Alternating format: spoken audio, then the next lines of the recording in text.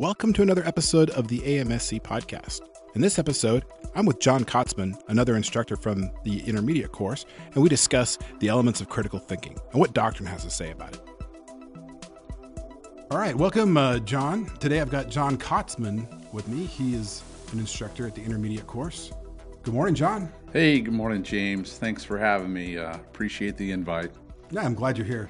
Our topic today is critical thinking, and I got to tell you, easily one of my most favorite topics that we teach here at the Army Management Staff College is critical thinking. I'm looking forward to this. This will be a good discussion. Okay. Yeah, it's also one of my favorite topics as well. And we're probably only going to be able to scratch the surface today and look at one slice of it. We could probably produce a year or two's worth of podcasts just on critical thinking alone. We could do a whole episode, maybe multiple episodes on logical fallacies, or even getting into the root of things, into maybe even philosophy. But today I think we're going to keep it focused on the theme of our first batch of podcasts has been centered more around the self-awareness. So I think we'll be talking a lot about egocentrism today. Are you good with that, John? Oh, absolutely. And gosh, you're so right. We could go on for ages. This is such a fantastic topic, and you're absolutely right. That's a good place to start and kind of focus our energy for this podcast. Great. But I have a mental model or schema, and something I've only recently developed.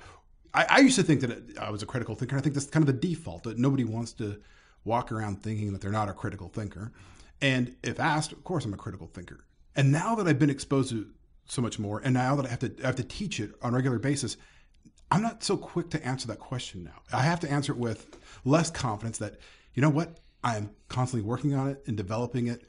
And so the mental model I've developed over time is that, it challenge me if I'm wrong, but if the more confident someone is in responding, yes, of course, I'm a critical thinker, the less likely they are to truly be one. Am I wrong? Challenge me if I'm wrong. Well, I'll tell you, I think it's like many of us, we start out, you're unconsciously incompetent about something, and then you figure out, hey, here's some new information. And then what's the next step? You figure out, hey, I am now consciously incompetent on a subject. It's like the first time you pick up that miniature guide to critical thinking and concepts and tools by Dr. Paul and Dr. Elder. Page 20 talks about the stages of critical thinking development. At the very bottom, you have the unreflective thinker who's just unaware, and how significant it is to think critically. And then the next stage is the challenged thinker. And then we move up to the beginning thinker who's trying to find ways to improve how he thinks. Then you have the practice thinker, the advanced thinker, and the accomplished thinker. I agree. I think a lot of people, is once they start to delve into this subject, they see their own shortcomings pretty fast. As I try to practice critical thinking, I look at that model in the critical thinking guide, and I'd say I'm probably a practicing thinker. I'm really striving to be an advanced thinker and even an accomplished thinker, but by the standards of what we learn and know about critical thinking, I'd have to be more, a little intellectual humility here, but I'd say I'm a practice thinker because I'm sure trying, and I'm sure carrying around this little guide with me and applying it with wherever I can, whether it's just a general conversation on anything, or I don't know, the plethora of briefs we give, the decision briefs we give, the papers that we grade, the things that we look at. I mean, there's just no limit. I see that in my students too. I think, from my perspective, my students, as they learn and practice critical thinking, they see a tool for improving the quality of their lives. I mean, everybody wishes to communicate and reason clearly, communicate and reason accurately, precisely, accurately. That's what we're all looking to do. When you grasp some of these ideas, I can see that. All right, let's talk about that book that you referenced just for a moment. Sure. So those who have been to Fort Leavenworth and have attended CGSC or any of the CES courses, basic, intermediate, or advanced, you'll get this little book, the Critical Thinking book, and it's produced by Paul and Elder. And actually, they've got a website. If you are listening and would like to see some of the models to which we're referring, and their website is www.criticalthinking.org. You can actually order the little pamphlet there if you haven't attended one of the courses. But also a lot of the models they have in there are also in ATP, the 2-33.4. And so I think that one might be FOUO, so it would require CAC access to get that one, but that also has the same models right from Paul and Elder. They absolutely do. And for me, I think what's brilliant about this is now what we see from Dr. Paul and Dr. Elder is actually part of our Army doctor now in that ATP. I mean, the intelligence community is using that to flesh out the things that they do. But you're right. I've seen this miniature guide to critical thinking at a couple places here at the Army University of all of our colleges. I mean, the Command and General Staff College, the School of Command Prep, in our own school, the Army Management Staff College, the School of Advanced Tactics, School of Advanced Military Studies. There's a lot of places that use this. And I remember my first time of seeing this book was CAS Cube. Back when we had CAS Cube in 2002. Back then they were blue. We just called them the little blue book. I mean, we used them for everything, to self-critique assignments, our briefs, decision papers, decision matrices, I mean, everything. And I still use it today for those same purposes here at work. Now let's go ahead and define critical thinking. I think doctrine has a definition for it already. And we'll take a little deeper dive into what it is and what that means. Sure. Well, just looking at the Army Doctrinal Reference Publication 6-22 in Chapter 5 tells us critical thinking is a thought process that aims to find facts, to think through issues, and solve problems. Critical thinking examines a problem in depth with multiple points of view. And that's not too far off the mark of how Paul and Elder offer a definition of critical thinking. They say, critical thinking is the art of analyzing and evaluating thinking with a view to improve thinking. So two definitions there. So the first line of ADRP 622, the definition is critical thinking is a thought process that aims to find facts. And that seems so simple. Facts are verifiable. Certainly we'd have to agree. There are things that get in the way of that. We've got filters. We've got Absolutely. Biases, mental models, schemas. I have mine. And Paul and Elder talk about one of the biggest inhibitors of critical thinking is this concept known as egocentric thinking. Have you heard of that before, John? Yeah, it's quite interesting from the guide. Egocentric thinking results from the unfortunate fact that humans don't naturally consider the rights and needs of others. We don't naturally appreciate the point of view of others nor the limitations to our own point of view. I mean, we become explicitly aware of our egocentric thinking only if trained to do so. And we do not naturally recognize our egocentric assumptions as we think through things. Right. Well, what I've read in studies, cognitive psychology studies, it seems to be the default position, especially when we're young, we're children. We start off in an egocentric state, and it's possibly part of our survival. But as we develop in complex societies and a complex world, it's very important now to be able to distinguish ourselves from others, and more specifically, to have the ability to untangle our subjective biases from objective reality. And that's really what the challenge is. It's the crux of it right there. And how Paul and Elder were stating in their definition, how are we evaluating our own thinking with the goal of improving our thinking so we can try to look past our subjectivity to arrive at more objective reality. Absolutely. There's nothing vicious or maniacal about a human being in his state of, look, I'm trying to make sense of things. I want to, as fast as I can, make sense of my world. So what do I want to do? I want to categorize stuff. What's true? What's false? What's right? What's wrong? What's logical? What's illogical? I want to make those distinctions. And I'm doing it really quick because of my highly evolved brain. Well, that's great for survival, but guess what? Now I'm overly relying on egocentric thinking and sociocentric thinking. Mm-hmm. And I probably could gain a lot of benefit from learning how to cultivate and make sure egocentrism and sociocentrism does not get in the way of my thinking, of my actions, of how I see things. Egocentric thinking is easy to spot in a child. Usually it's why they don't want to share or me first. Now, when we start seeing adults, how it typically looks to me, something, what I see, my perspective from my foxhole is somehow special. Or of all the billions of people that have ever existed on this planet, the time and place where I am right now is special. The frame of reference that I have is what matters most.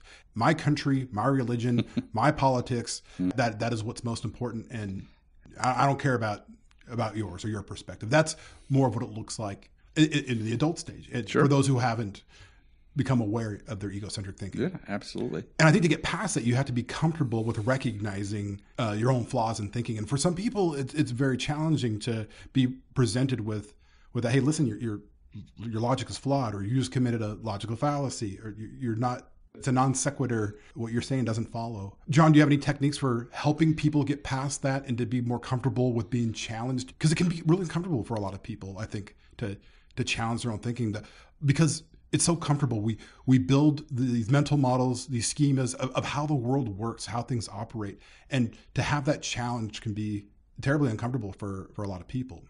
Yeah, absolutely. I mean, when one engages in critical thinking and some reflective thinking, it's easy to spot. Why do I believe this? Well, it's true because I want to believe it, or it's true because we believe it, or it's true because I want to believe it, or it's true because I have always believed it. Think of all the obvious flaws in what I just said. There's ways to overcome that. You just got to slow down your thinking, and you have to think about your thinking while you're thinking with the goal to improve your thinking. Okay.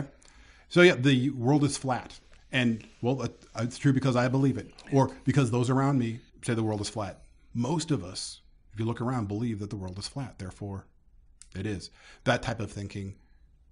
Actually, there's now a resurgence, though, in flat earthers. That's another topic for another podcast. Well, how about the common belief that at one time everyone believed that a human being could not run a 4-minute mile? Yes. And then one day someone ran a 4-minute mile. And then as soon as that happened? In the same year, 3 people ran a 4-minute mile. Yes. So you make your own mental model and you're stuck. And you can't imagine getting outside of what you believe to be true because it's conventional wisdom. I've looked at the world. I know what's true. I know what's false. I know what's right. I know what's wrong. Well, that just challenges all your assumptions. Mm-hmm. My gosh, I need to overcome my egocentric thinking. One of the models that we use in all of the courses here, in all of the resident courses, is the ladder of inference. And I believe that first originated in Peter Senge's books on organizational learning, the 5th discipline. Absolutely. Now, let's talk about that. Do you mind talking about the ladder of inference for just a moment? Oh, I think it's quite appropriate. So as we go about in life, we're constantly being exposed to data. And data it's unprocessed information, but our brains are very quick to process the data that we see. And where there's gaps in that, our brain is very quick to pave over the potholes to fill in the information. And it's a very actually amazing, wonderful thing. It affords us the opportunity to drive to work without remembering it, or to make assumptions. Well, I have to make safe assumptions throughout my day. I work on the 3rd floor. If I couldn't make the assumption that the floor was going to support me and I had to analyze every step that I took, I would never be able to survive or accomplish anything. I wouldn't be productive. So there are certain, though, assumptions or certain meanings that we make from our data that now have implications, and it's to be aware of those. And to give an example, for instance, let's say that we're in a meeting, John, and I observe that you're on your phone and you're not contributing to the meeting. That's the data. So it's going to go right through my filters on what conclusions I'm going to start making. I'm going to start making meaning of that, first of all. John doesn't seem to care. He's disengaged. He's disengaged. I'm going to make assumptions. I'm going to say, well, if John doesn't care, then maybe he shouldn't even be in our meeting or be on this project. Yeah, exactly. Then it goes through my beliefs, what I believe about the world.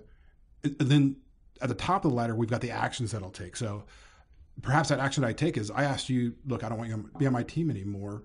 I choose to dislike you because obviously you didn't value what I had to say. But sure. But what else could have been going on in that meeting when you picked up your phone and weren't sharing? Yeah, I could have been looking at precise information to help advance our agenda. I could have been looking at the things that I, placed on my SharePoint so that I can refer them for this meeting. I could have been looking at my notes. But as you say, it sounds like from your perspective, you ran right to the top of your ladder of inference and decided I wasn't an active participant, which I've been guilty of that myself. That's a legitimate mistake. Right. Well, and the second to the top rung is our beliefs. I adopt beliefs about the world. But there's a feedback loop from that goes all the way back to the bottom of those filters that data has to percolate through. And so our beliefs shape our filters and how we see information, the lenses for which we look at the world. And that's where coming back now to looking at our subjectivity and being able to see objective reality, objective facts. It's all through our filters. None of us really have perfect 20/20 vision. I think even ancient philosophers have argued over whether anything is truly objective, but there is a way to improve. I'd say 99% certainty what objective facts are. Sure, and I'm not even concerned so much about. I want to be as clear and as accurate, as precise as I am. I don't want to fool myself. I don't want to fool others. If I put out information that doesn't resonate or is not logical, I'm going to lose some credibility within myself, with my peers, with everyone around me. So this is really important stuff. The thing I like about the ladder of inference is, at the end of the day, it just tells us how we take actions, how we make decisions based on our beliefs. I mean, that's the ladder. Mm-hmm. You start with a data pool, you observe what you observe, and you see and have experiences, and you take that data, up your ladder. You review it, you evaluate it, you give it meaning, you make assumptions, you draw your own conclusions, you put it against your own belief system, and you take action. That's the ladder. If you can slow down your thinking as you go up that ladder, it's amazing how you can improve the quality of your thinking, the quality of your actions, the quality of your decisions. One situation that I think we've all been in, we've all been on the freeway, and it's under construction, and they consolidate it to one lane. Now, my mental model or my belief system says that we should, one by one, every other car, we do the zipper move. One car, then another car, then another car. We all take turns. But other people have a different mental model or schema that, no, it's whoever gets to the end of the closed lane first is then able to scooch their way over in front of the other cars. Yeah. And I see this conflict over, okay, well, who's right in that? And why is my mental model better?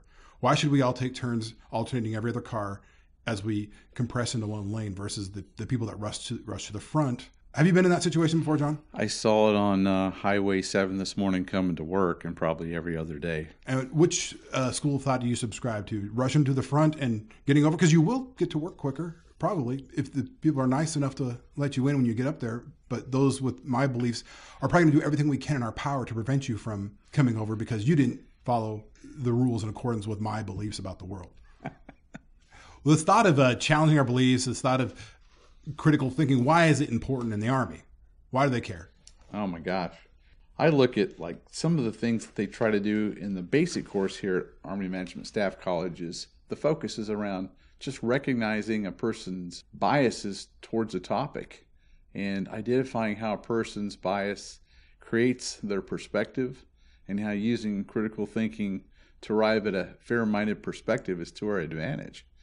But, for the military, we need people who are going to question what they saw, what they heard, what they read, and what they experienced. I mean, critical thinking requires self-discipline to use reason to avoid impulsive conclusions. I think that's part of the reason why we now see it in that ATP 2-33 intelligence analysis for information on critical thinking process.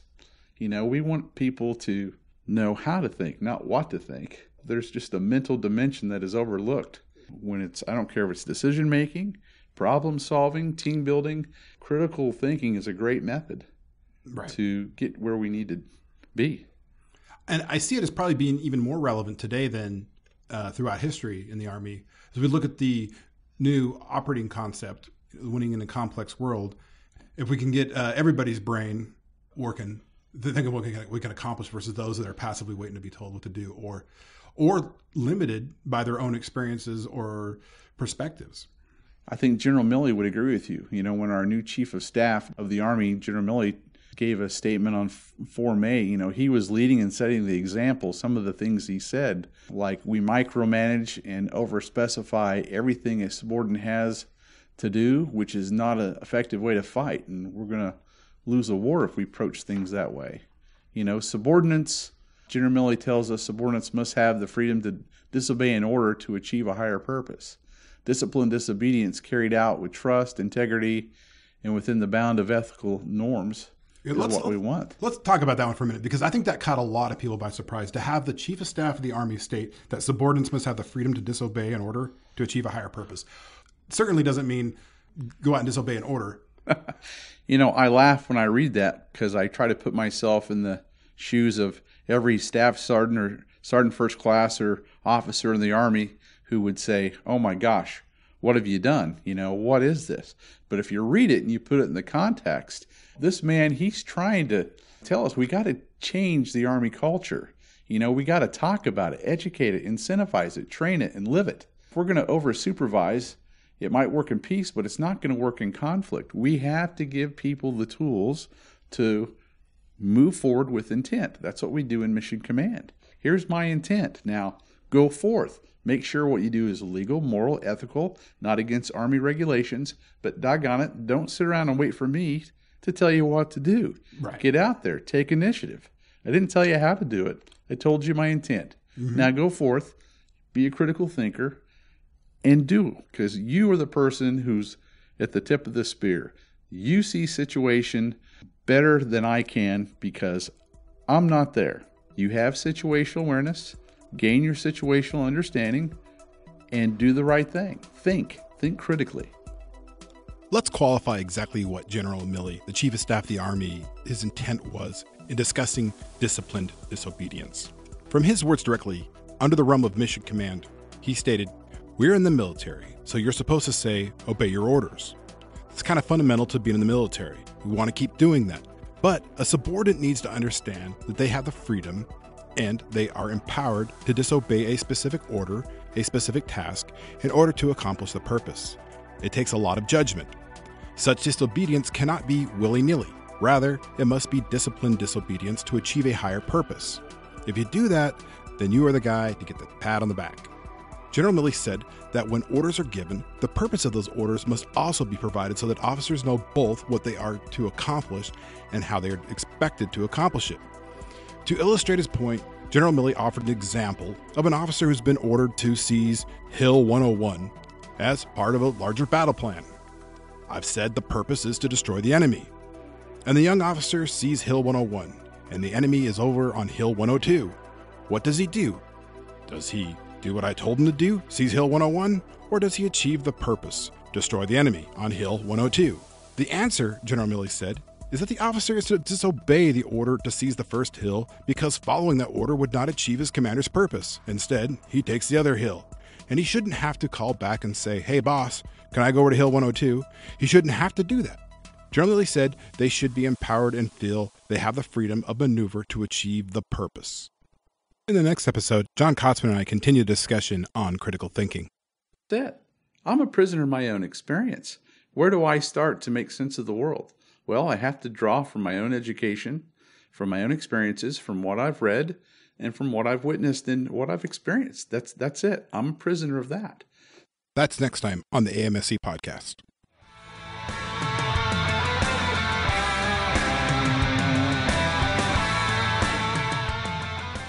And we welcome your feedback. Please write us at usarmy.leavenworth.tradoc.mbx.amsc-podcast@mail.mail, or you can just write us at amscpodcast@gmail.com.